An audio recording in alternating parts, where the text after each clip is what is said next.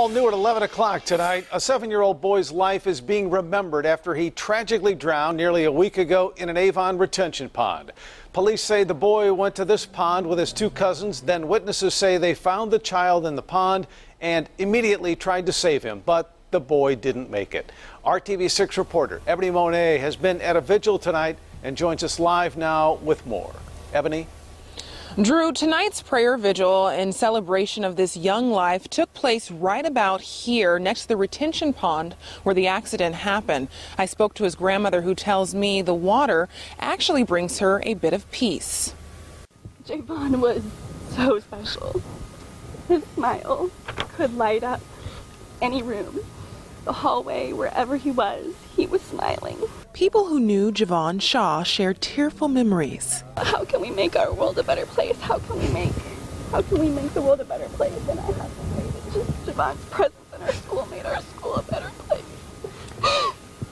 And we're gonna miss him, but we're gonna celebrate him. Friends and family say the 7-year-old loved music, books about teddy bears, and going to church. We come before you this evening, asking you to please bless this town that you have called to your home. You've taken it away from us. You know we all loved him, we cared for him, but you have taken You've taken it away from us. Some of the people here Sunday were also at this Winbrook subdivision retention pond nearly 1 week ago. They responded to a 10-year-old's plea to help his drowning cousin.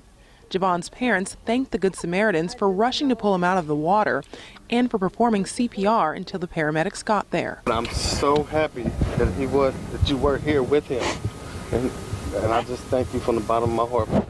Javon was in the neighborhood visiting his cousins. Hendricks County authorities say they were heading to the playground, but stopped at the pond to pick lily pads for their moms.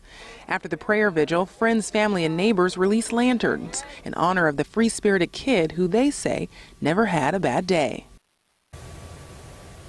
Javon's visitation is set for tomorrow morning at his family's church in Indianapolis. Reporting live in Avon, Ebony Monet, RTV6.